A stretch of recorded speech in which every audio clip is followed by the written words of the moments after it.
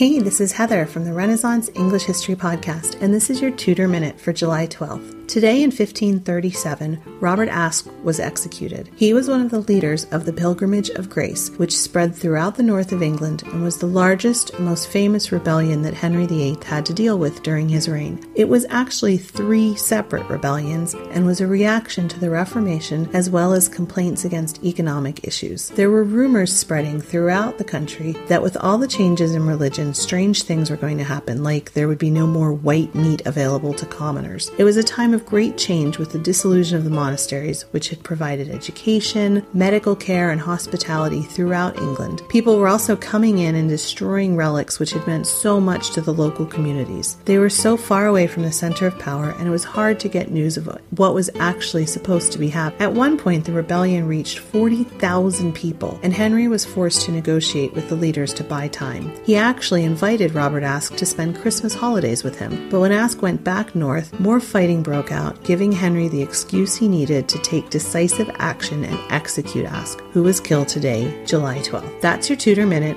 Remember, you can dive deeper into life in 16th century England through the Renaissance English History Podcast at englandcast.com.